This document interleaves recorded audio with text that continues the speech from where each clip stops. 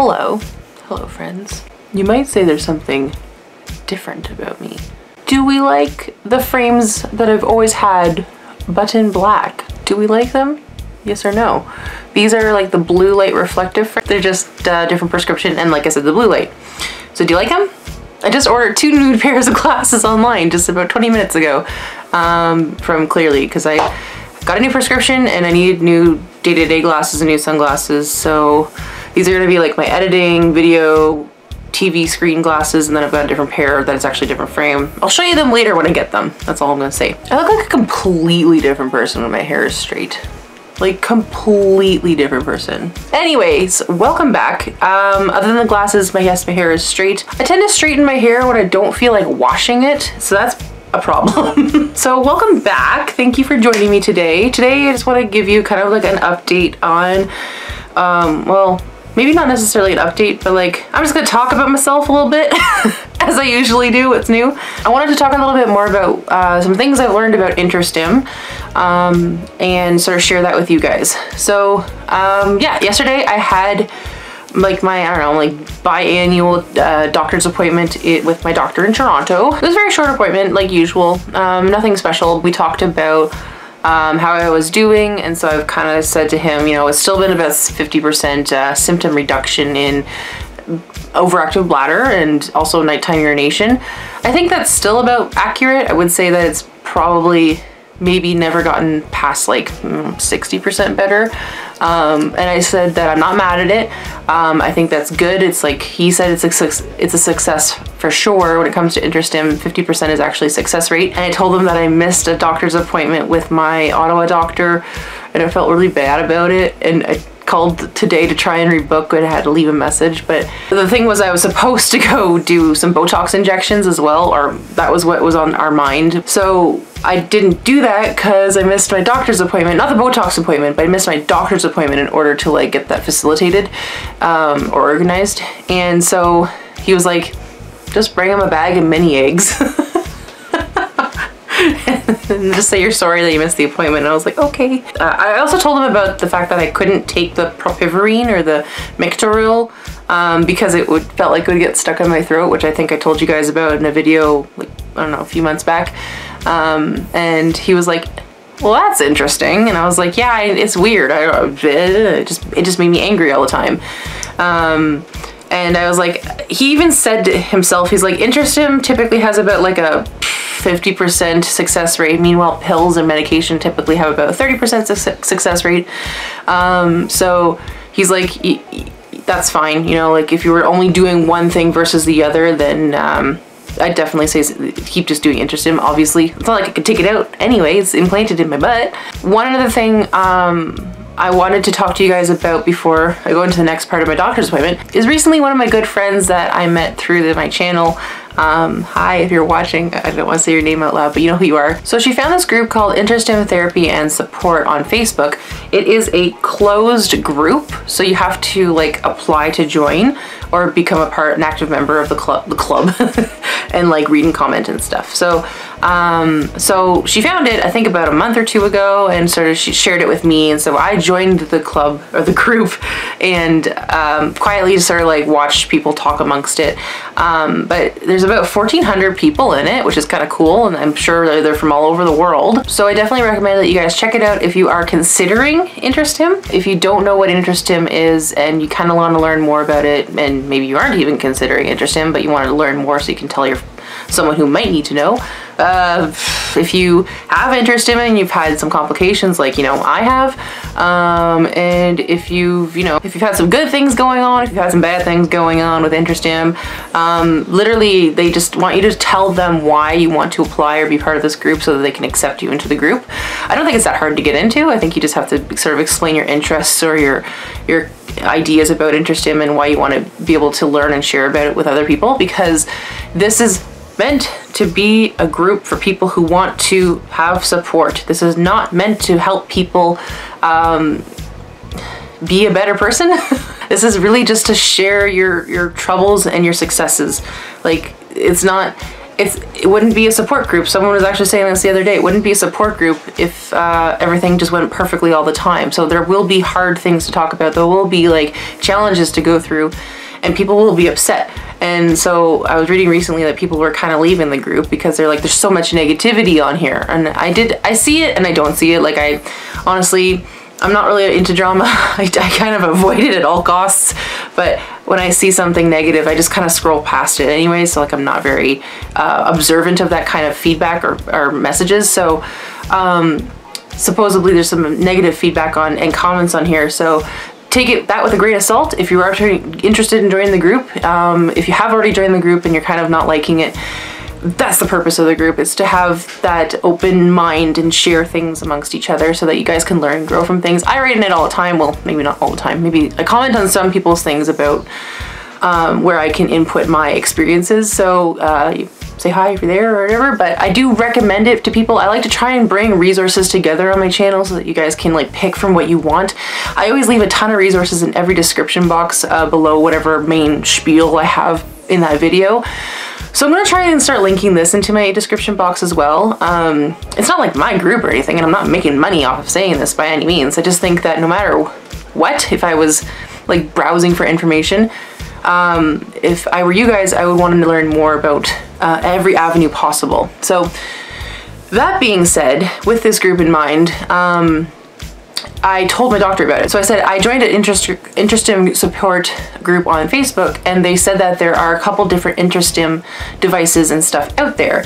And so I was like, I've heard about there being a rechargeable Interstim, and I've heard about there being a longer lasting Interstim, or an Interstim 3. I have the Interstim II implant, but I guess they're coming out with an Interstim 3 through Medtronic.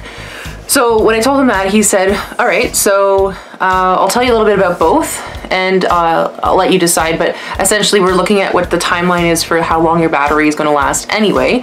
And I was like, that's fine, because I think that because I have it so high and I change it, I try to change it from time to time to kind of get the best of the experience with it, is that I think the battery is going to die faster than it should, which is totally fine. That's whatever, that's the purpose of the Interstim. So I think that my battery may not last more than 5 years, you know, it may last 3 years, it may last 6 years, I don't know.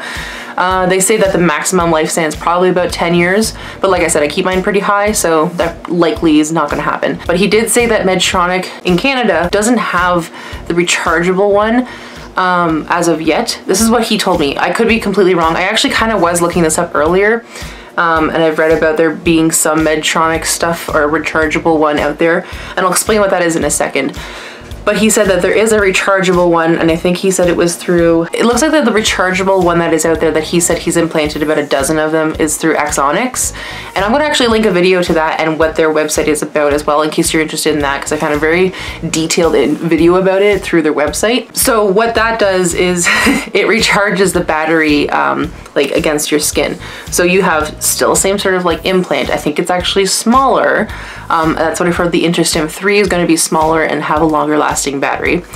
But this Axonics one, or the one that is not covered through Ontario Healthcare, which why would on earth would you want to do that? Like, why would you want to pay up front for this? It basically, you still have the same implant, it still has the lead, it still has everything inside your body. However, you need to charge the internal implant's battery every 1 to 2 weeks.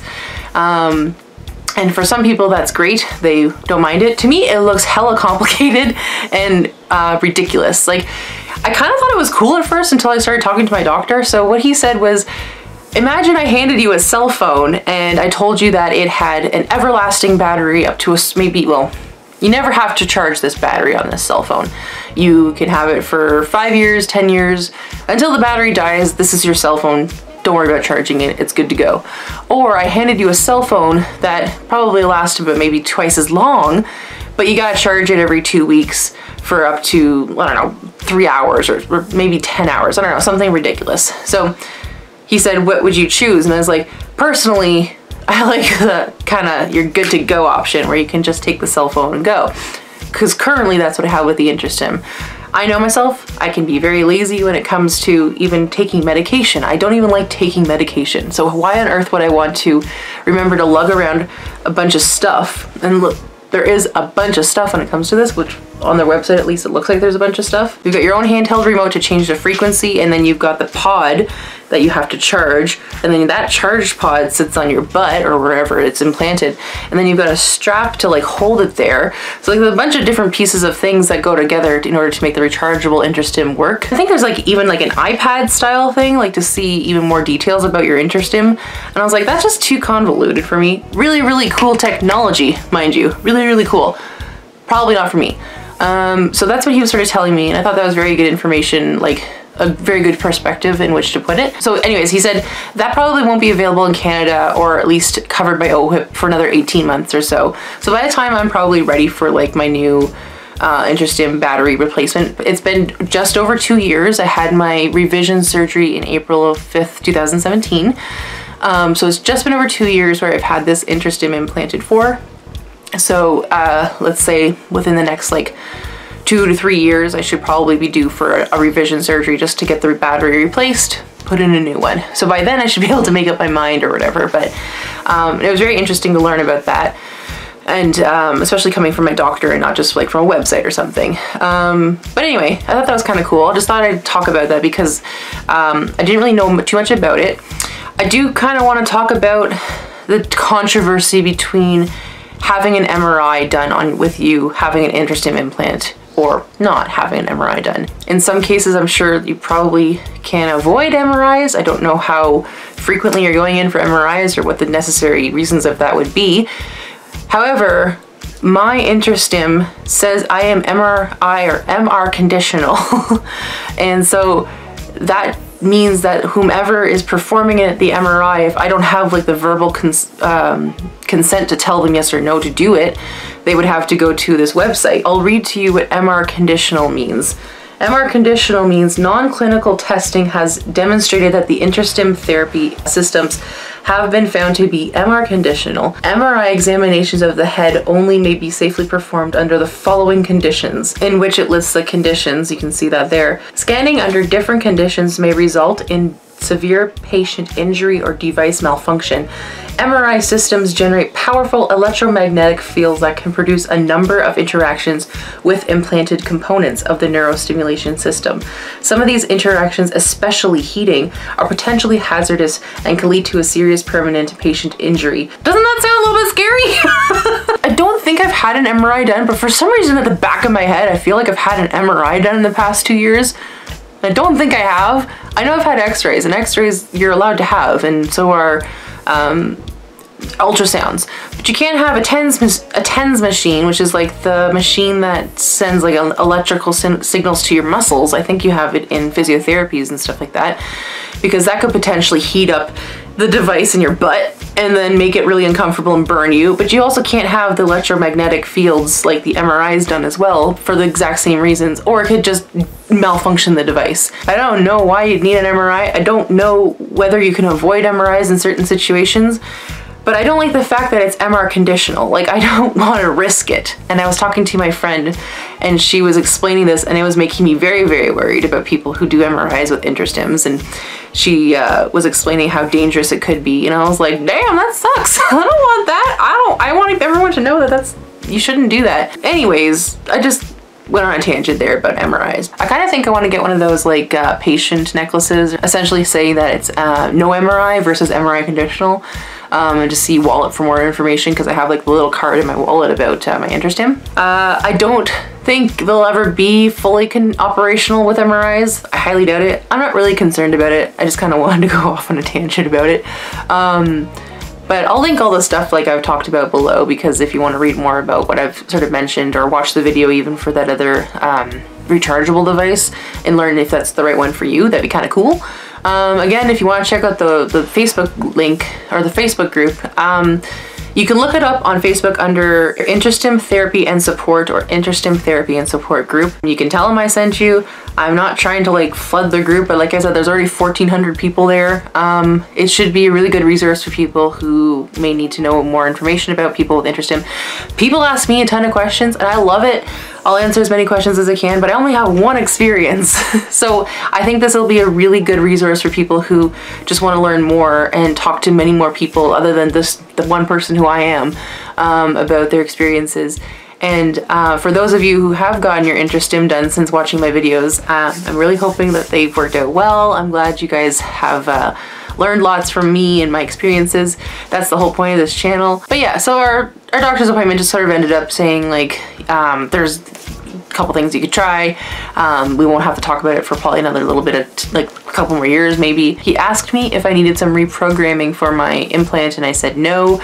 I don't think so right now, but I'll just work on trying to get to go see my doctor in Ottawa to go get Botox done in my bladder again, which I still haven't really like talked about much on my channel. I'd like to dive more into a Botox procedure, but anyway, I think that was all I kind of wanted to talk about. I just want to talk about my doctor's appointment, about the rechargeable device, about the Interstim III.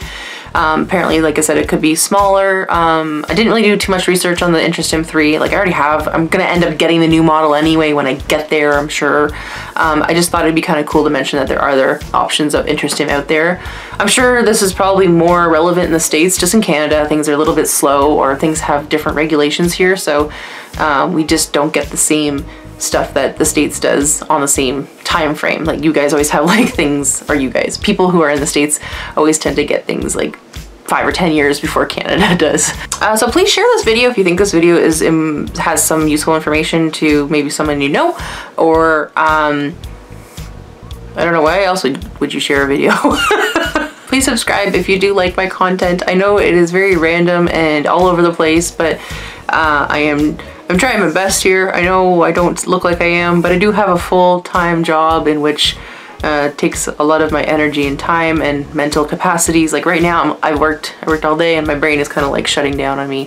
But that's no excuse. I just wanted to let you know that I appreciate you guys for being here and for subscribing. So if you like my kind of content that I'm uploading every now and then, please subscribe. It does help out. I'm still trying to get to 1,000 subscribers. That would be a pretty cool goal to reach. So yeah, thanks for watching. I hope this video helped you, and I will see you guys in the next video. Bye!